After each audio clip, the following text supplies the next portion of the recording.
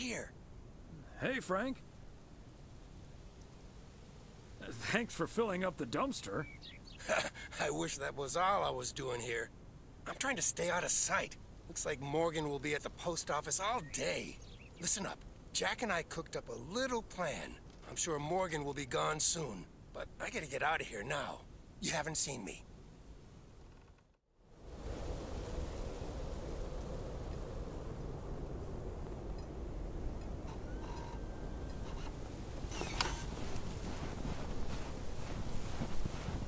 Ob er da immer noch hinter dem Mülleimer hockt? Oder wie ist er da jetzt weggekommen? Gut, er meinte ja, dass dieser nette Herr drinnen warten würde. Wir schauen mal, ob er da ist. Tatsächlich. Da sitzt er rum.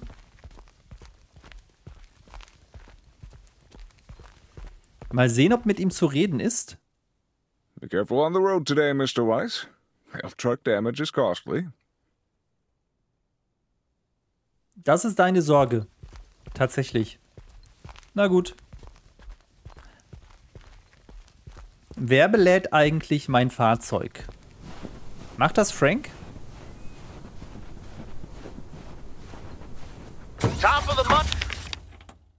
Gut. Was müssen wir für eine Runde fahren?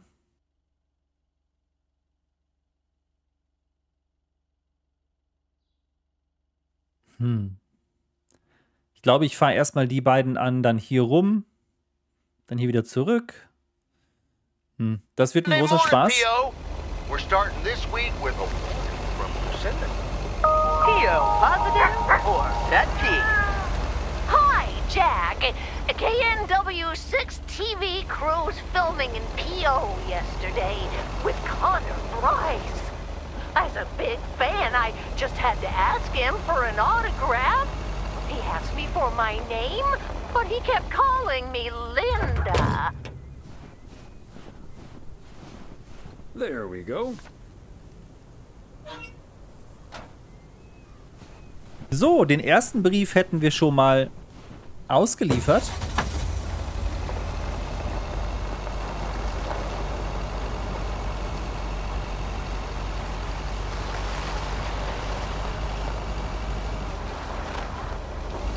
Dann fahren wir mal just hier rum.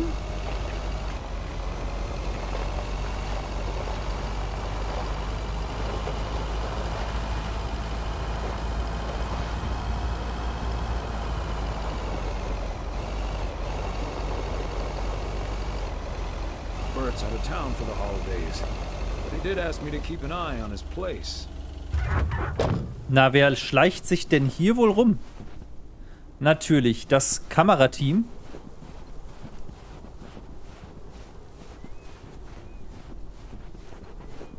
Ob es okay ist, wenn ich da Okay, are we rolling? hingehe? We're rolling. We're rolling. Okay, let's get this in one. I'm freezing my ass off. When Chekhov saw the long winter, he saw a winter bleak and dark and bereft of hope.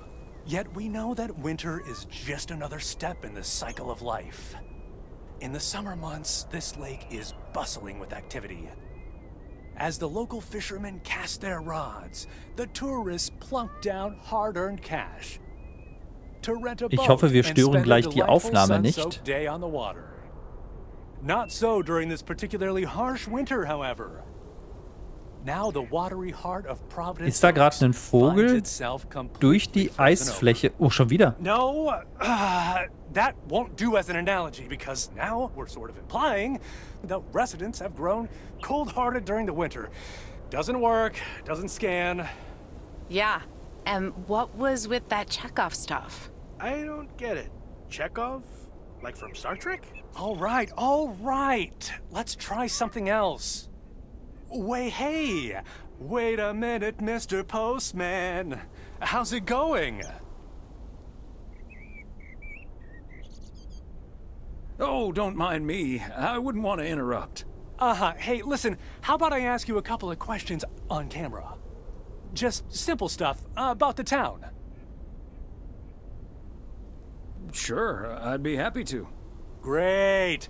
Just move over here. Are we both in the shot? Yeah, that's fine. This'll be great. The lake as a backdrop. Perfect. Let's go. All right. This is... His name is Thomas Weiss. I knew that. Thomas and I go way back. As the local mailman for truly countless years, Thomas Weiss knows Providence Oaks like he knows the back of his own hand. So, Mr. Weiss, how would you characterize this small, cold town and its warm inhabitants? That's easy, Connor. In the eons I've been the local mailman, I've learned one thing. Providence Oaks cannot be summed up in a single soundbite. But one thing's for certain. Anyone who's ever seen the views from atop the mighty watchtower knows. Providence Oaks is breathtaking.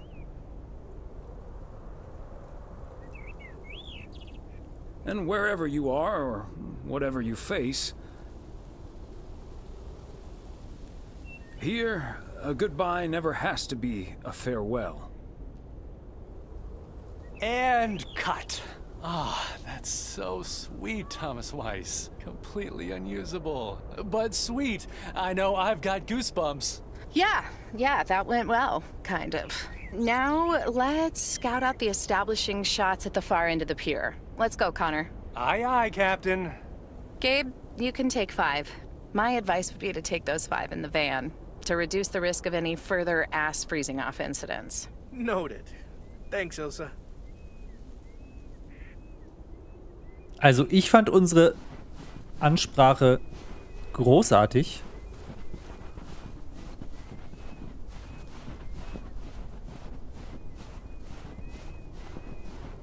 Und besser als alles, was dieser Herr von diesem Fernsehsender jemals rausgebracht hat. Ich weiß gar nicht, was er hat.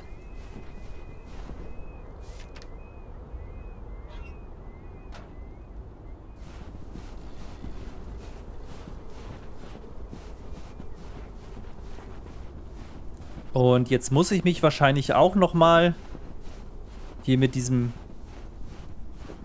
Tonmenschen auseinandersetzen. Mr. Weiss, Thomas, sir. Hi, Gabriel. What's up?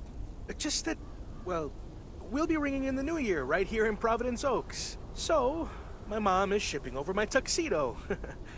Can you make sure it arrives okay? She says she clearly marked the package Serrano Room 2. Oh, of course. Mailman's promise. So, how did you and Ilsa like the movie? Oh man, it was beautiful. Heavy stuff though. At the end, Ilsa totally had tears in her eyes. And, well, so did I. There is something else I wanted to ask you about. I guess I'm curious. How did you, like, woo your wife? It's pretty simple and cliched. She's my high school sweetheart. I took her to the fairy tale dance. We snuck off to smooch under the bleachers, and the rest is ancient history. But I'm guessing that doesn't help you with what you really want to know.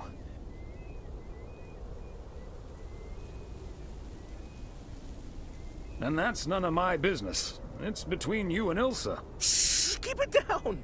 Don't mention her name. But yeah, I'm terrible at that kind of stuff. It's just, you seem like a wise man. I'd really appreciate your advice. Well, okay then. My advice is to go for it. You like her a lot, and it's pretty obvious that the feeling's mutual. Wow. And is that your definitive judgment? Absolutely. That's the best I can do. All done. Hey, what are you two schmoozing about?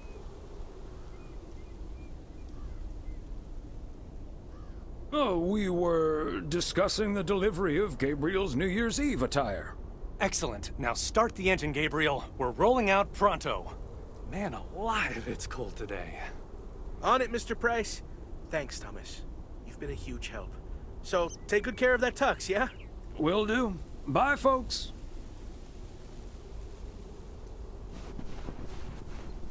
Und zack, weg sind sie.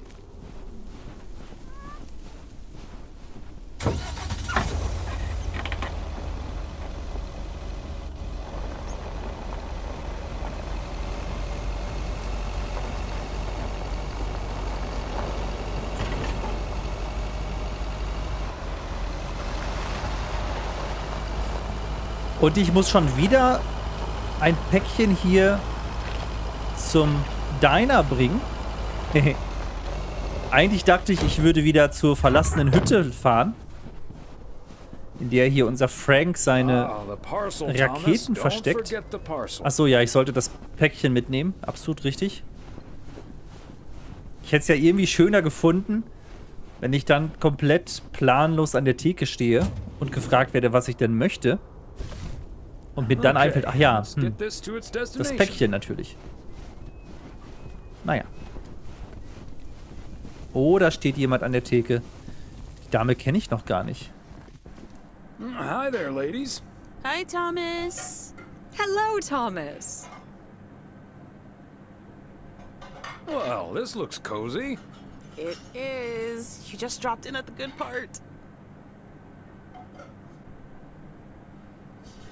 That's for you to say, and me to find out. Well, I actually really need to get moving with the New Year's party coming up. Okay, so before I leave, we had this awesome girls' night yesterday, thanks to Beth. It was hilarious. When I first saw where we were going, my brain went, oh my god. And when the guy showed us what we were going to do, my brain went, oh my god. And when we started, it was so yuck, but also so cool, you know? I've never done anything like that before, and I love that I got a chance to find out. Wovon spricht sie? But then again, I doubt that I will ever try it again. Ah, yes, the girls' night. What did you end up doing? We made haggis. You made what-us? I said haggis. It's a Scottish dish made from a sheep's liver, lungs, heart, and suet, all stuffed into a sheep's stomach. It's this fascinating traditional gourmet staple stemming from the 15th century, would you believe? Poems have been written about it. Ich find's immer noch merkwürdig, dass die Leute hier so stur geradeaus gucken und nichts zu essen haben. Oder jemanden zum Reden oder sonst irgendwas. Yeah, that sounds disgusting. I'm glad we mostly had processed foods at poker night. Well, I say, Thomas, don't be a Philistine. It was so gross. I'll have nightmares about zombie sheep for weeks. Bleh.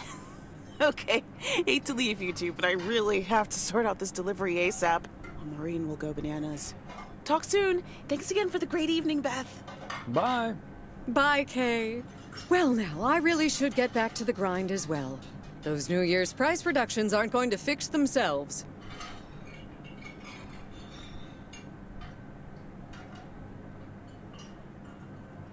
Hold on, Beth. Quick word about Saturday? Oh? What's on your mind?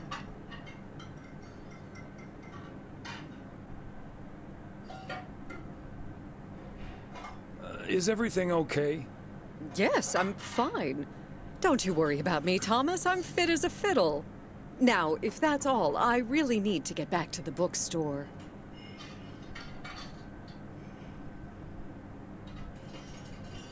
Beth, come on. You have been acting a bit strange lately. What do you mean? Standing outside in the cold with a parcel like that, it feels off to me. Okay, you've got me. Can we sit down here for a bit? Heavens, I do feel a bit caught out. But I have to admit, it does warm my heart to know that I cannot fool my friends. Well, out with it, Beth. You see, it's my eyes, Thomas. I have glaucoma, which means my optic nerve is deteriorating. I found out a few months ago. Oh, no. Have you told anyone about it? I haven't told Emily yet. Daniel knows. It's not that bad yet, but it's not getting any better either. The thing is, this kind of condition happens slowly. And I haven't been the fastest in getting it treated, but they can stabilize it. That's why I wasn't able to fix the parcel on my own last Saturday. And that's why I'm starting to miss a few details here and there when I'm in the store. Or asking for peas instead of beans at Christmas dinner with all of my friends of all places.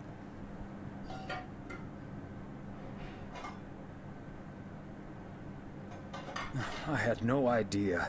Is there anything we can do to help? It's sweet of you, but there is no need to treat me any differently. I've been going about my business as usual, first and foremost, because the deterioration is so gradual.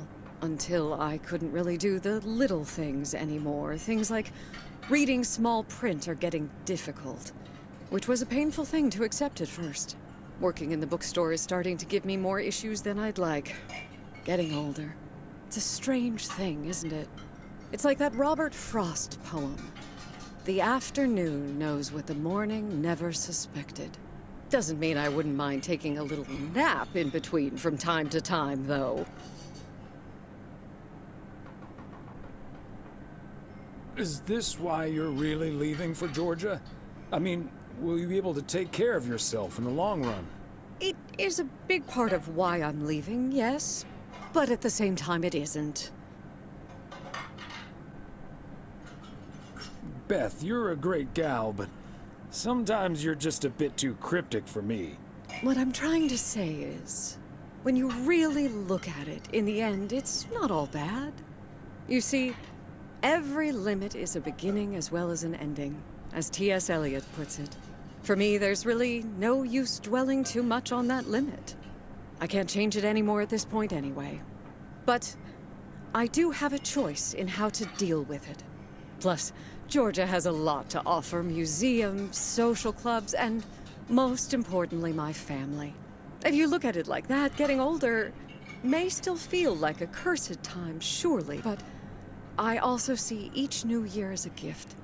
An opportunity to start new adventures, explore, and have more fun. You can't take something like that for granted. I feel a quote coming on. As soon as you feel too old to do a thing, do it. As Margaret Deland said. There she is. Well, I guess I really should be going now. Thank you once again, Thomas.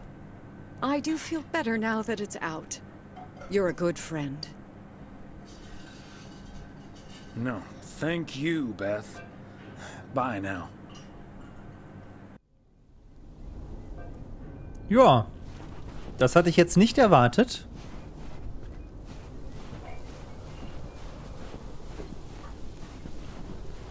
Machen wir uns trotz der Geschichte mal auf den Weg, die letzten Päckchen zu verteilen. Gut, an sich können wir jetzt einfach den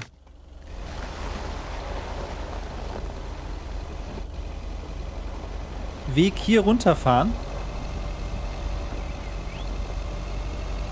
und erstmal die weiteren Pakete in der Innenstadt ausfahren.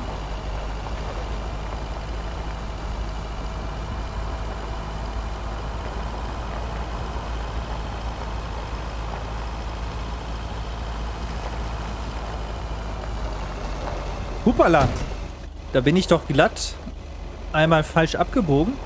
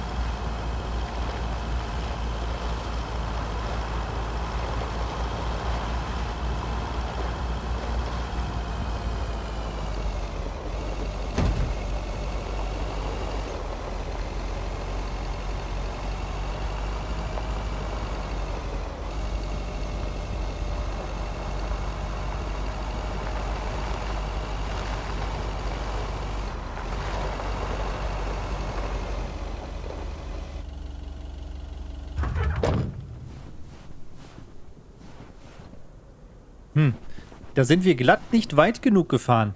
Mann, Mann, Mann.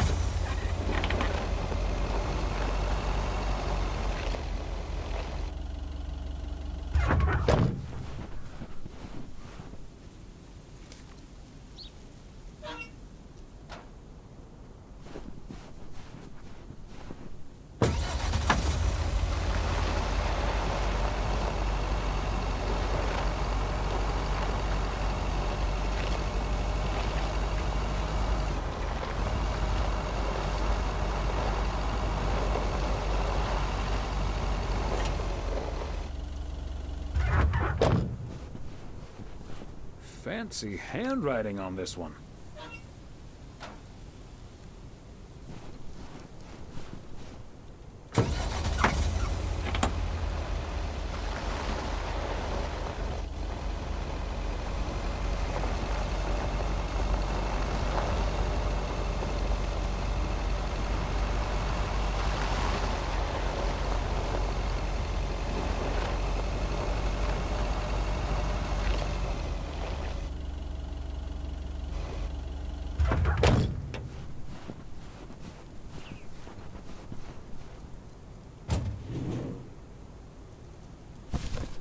Part and parcel. So, das letzte Päckchen für heute. Dann müssen wir danach nur noch Post ausliefern. Interessant. They must be out of town for the holidays.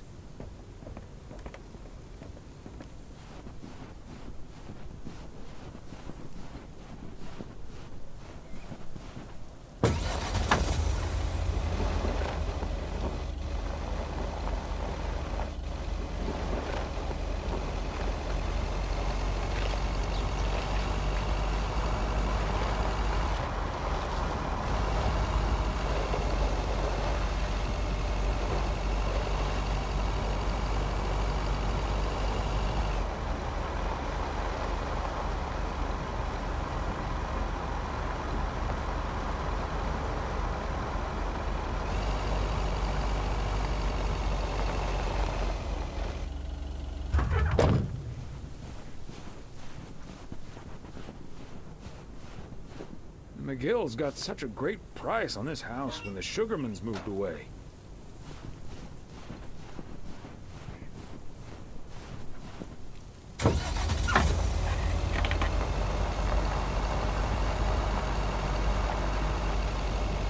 Gut, es bleiben noch 2 Briefe, die da irgendwo in der Vorstadt verteilt werden wollen.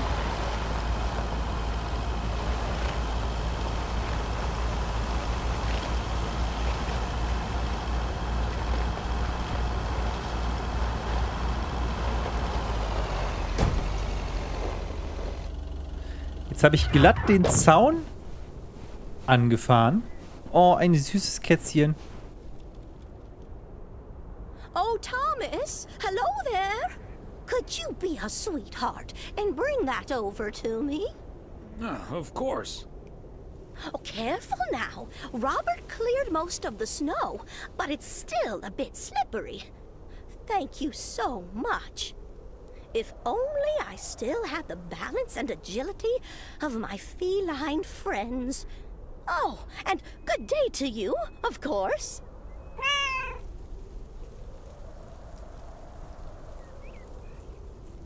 Well, if it isn't... Mortimer, right? Right you are, Thomas. You're Mortimer's favorite mailman. The feeling's mutual. You're my favorite cat, Mort. Immer. Right, Mortimer. So, what do you have for me today, Thomas? Just a letter. Let's see.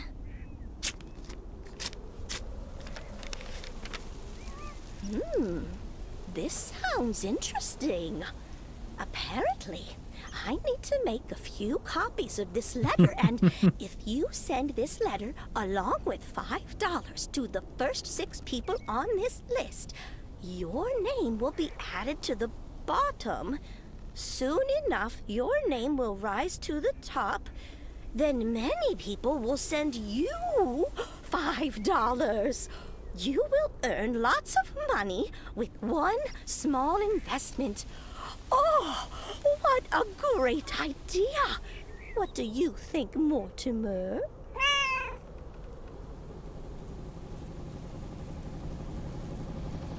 Maybe you should talk this over with your son rather than your cat. Before committing $30. I'm certain he'll advise against it.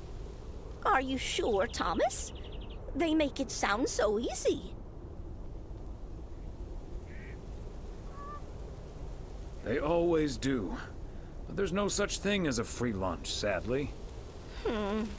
$30 is quite a bit of money. I'll think about it. You do that, Mildred. See you at Moe's tomorrow night? Probably. Bye, dear. Da haben wir die Dame ja gerade davon abbringen können, Geld aus dem Fenster zu schmeißen. Wir sollten für solche guten Tipps Provision verlangen.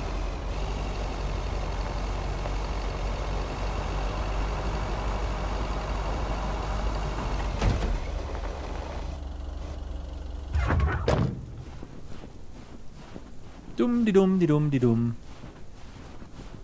That's it for today. Back to the post office.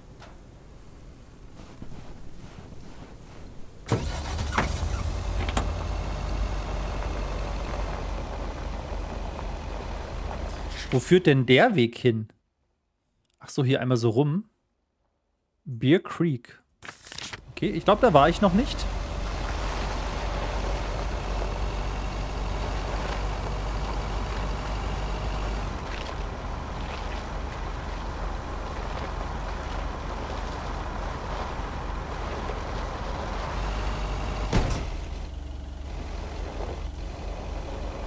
Wer stellt denn da einen Hydranten hin?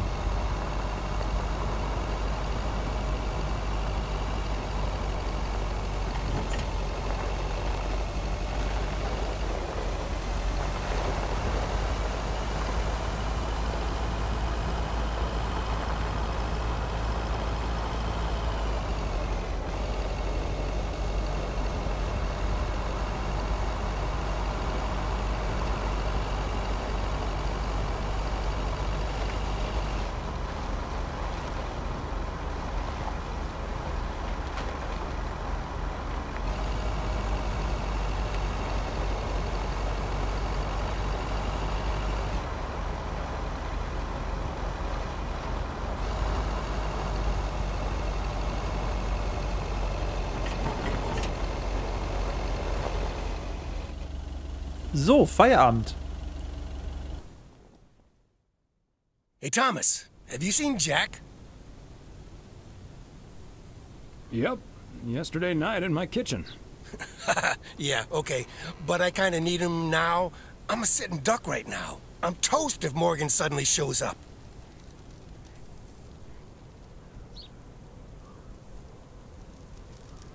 Don't worry, Morgan has probably left P.O. already. Good afternoon, gentlemen. Sorry for interrupting your conversation. Mr. Coleman, I see you've managed to be present at the job position you're currently holding. I think it's time you and I had a little chat inside the office. Mr. Morgan, it's so good to see you again. A little chat sounds wonderful. But I'm afraid there's an extremely urgent parcel I have to deliver right now. So stay put, and I'll be back in about 30 minutes. You can stay right here, Frank. I'm sure Mr. Weiss would be happy to deliver that package for you. Right, Thomas? I've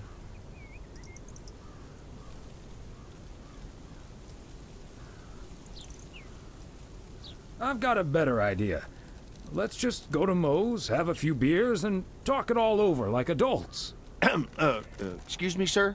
Hi. Hello. I heard you were looking for a guy in a light blue shirt with a mustache to purchase illegal fireworks in the parking lot of the post office. Well, you found him. Illegal fireworks? Who do you think I am? Sir, you don't have to keep your guard up. Frank and Thomas here both know me very well, and I'm sure they won't tell a soul about what you're doing right now. So, What will it be? I've got rockets, Roman candles, fountains, sparklers. I even have barrages that'll give you a fireworks extravaganza that you won't ever forget. I think there must be a misunderstanding here. Please, don't put Mr. Morgan in this position. If people walk by and see this, they might snitch on him and get him into trouble. He could even lose his job over this. I don't think Mr. Morgan is interested in buying fireworks, to be honest. I'll tell you what will happen now. I'm going to get in my car, start the engine, drive home, and pretend I did not just spend 3 days in Providence Oaks for absolutely nothing. Sir, if you take a left at the deer statue, you'll eventually pass my barn, and I can fill your trunk there in just 1 minute. Do you have cash on hand? Gentlemen, I'll be back next year. Frank Coleman, your luck will run out one day. I wouldn't bet on it. Tally-ho, Morgan.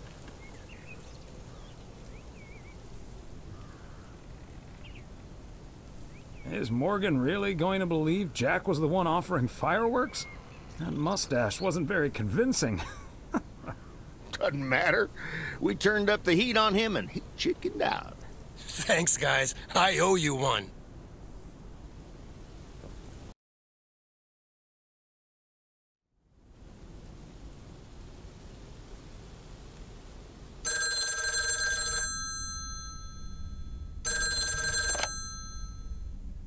Hello?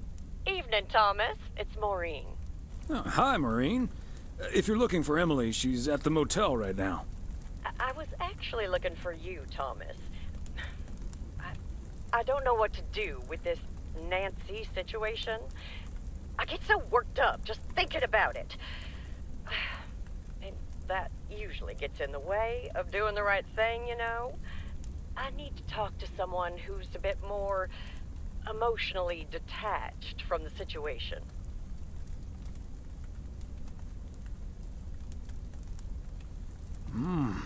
How can I help you, Maureen? Simply put, I don't know if I should give in to that Nancy Carlisle and her overpriced snacks, or tell that woman to take a hike.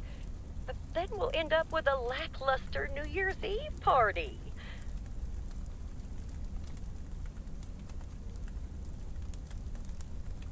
A party is about having a good time with people you like. Who cares if the snacks aren't great? That's what I'd like to think as well. But I just don't like to disappoint people.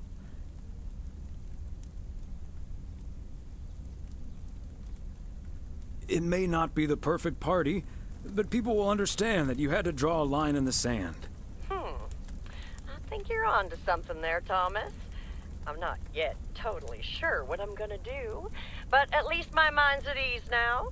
Thanks for lending me your ear and advice. You're a doll. You're welcome, Maureen. Take it easy.